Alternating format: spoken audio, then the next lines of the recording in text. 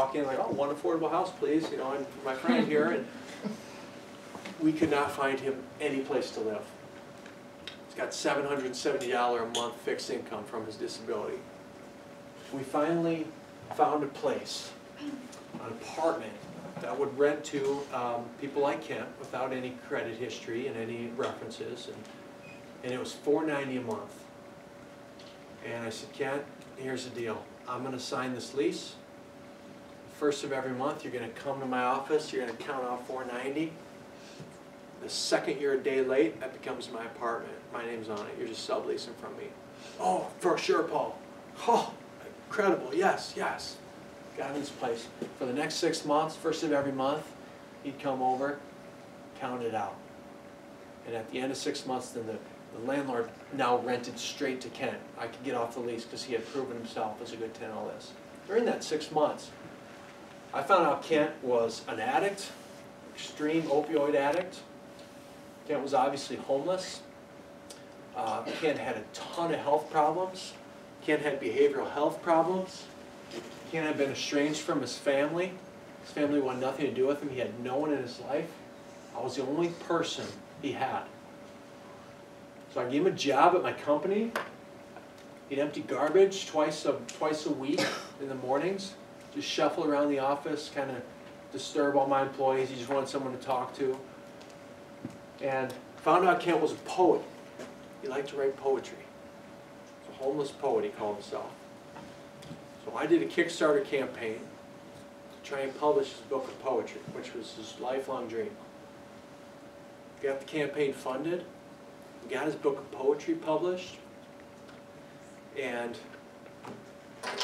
the plan was Kent was going to take those books of poetry, and they're $20, and he would walk up and down Phillips Avenue, and he would hustle his book. Hey, I'm Kent Benson. This is me. Book of poetry, $20. And we set up a bank account with him. With his name wasn't on it, only my name, building up this nest egg, helping this guy try to get back on his feet.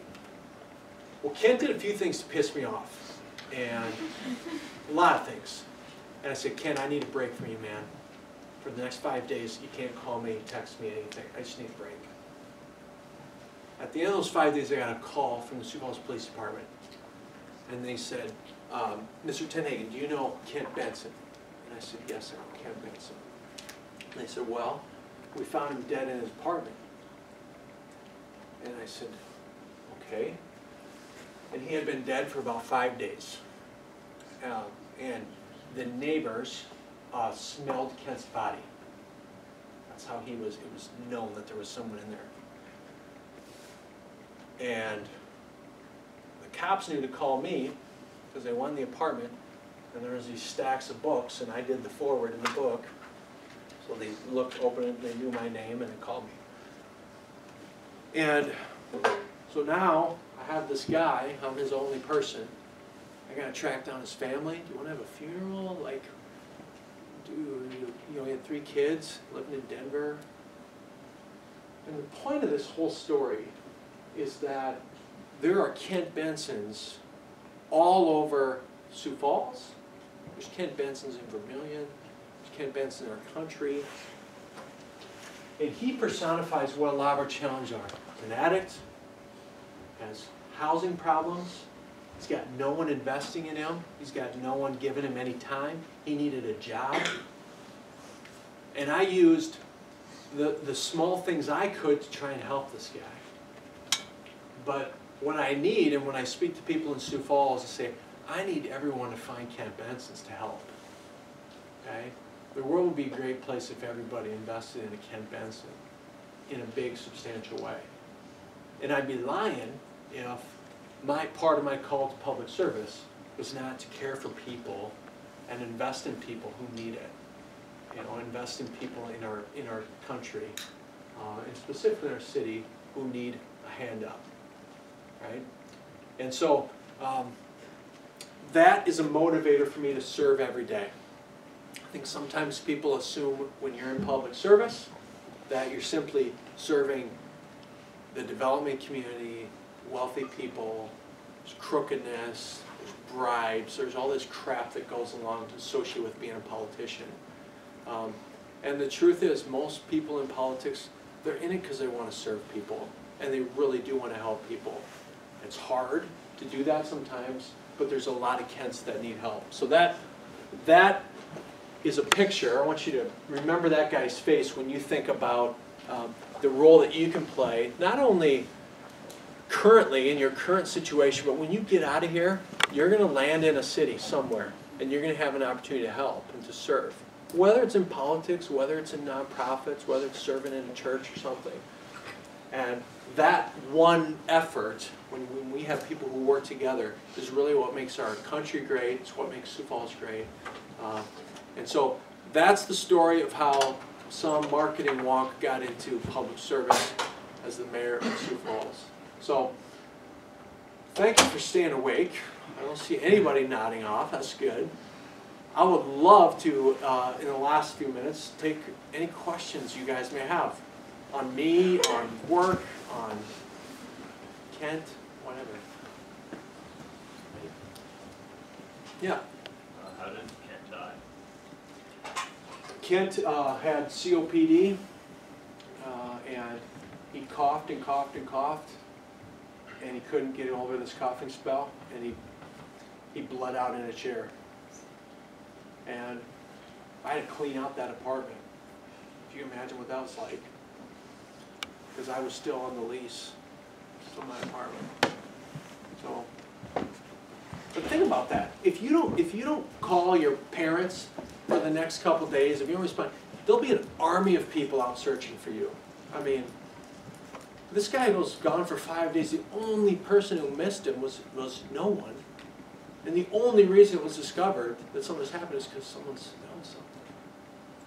It's really a sad ending. And since I've been mayor, I've learned about what we do with these John Does that die in the city. We don't have anyone, and county has line items for cremation of people who just have no one, and they just vanish like that. It's heavy stuff. Yeah. Light it up. Give me a fun question. Sorry. Yeah, way in the back. I don't know if this is going to be a limit, but I'm from Sioux Falls, and I saw that the main issues that you're trying to tackle, two of them were narcotics and crime. What is your strategy and approach to try and solve those issues with the growth of Sioux Falls? Yeah. So regarding narcotics, Sioux Falls just released their crime numbers, and our crime rate in Sioux Falls grows like this, and our population rate grows like this. So our crime is really very low in Sioux Falls. What has grown like this, however, is narcotics. Last year we seized 1,600% more heroin and fentanyl than the year before. We seized almost 600% more meth than the year before. So there's a two-pronged approach that we're taking. One is much more enforcement. Okay, I've added some narcotics crimes unit people, added to our drug task force.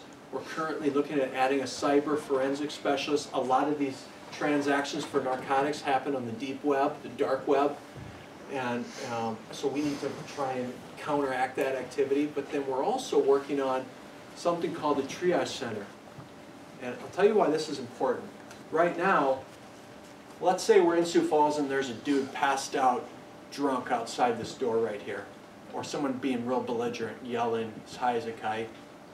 What we would do right now is we take him to jail. Take him to detox. Or we maybe take him to Avera or Sanford's ER.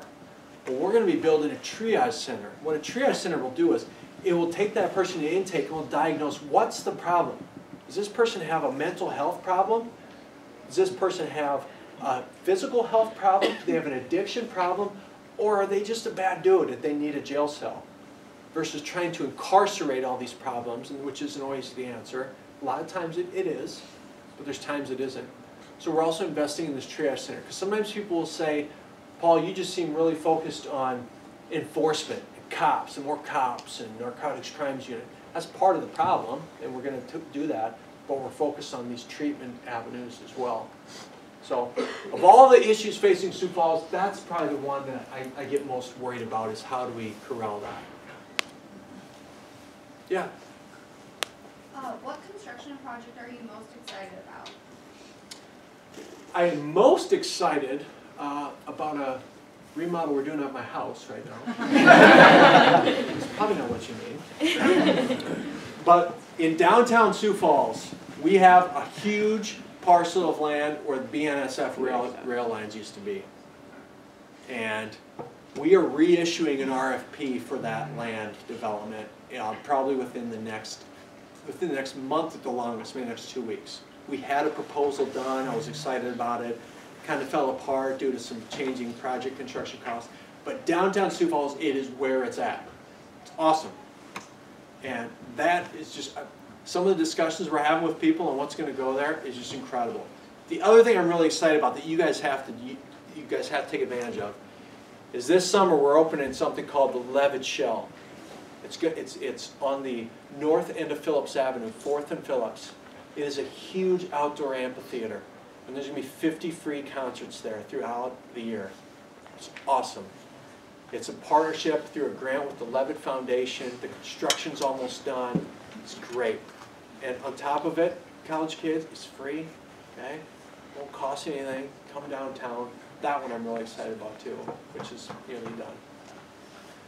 I got time for probably one more question. I'll go right here. Yeah. What's your plan for bringing 5G to Sioux Falls? Like, what is it going to take to get it here, and how long do you think it's going to take before we actually see it?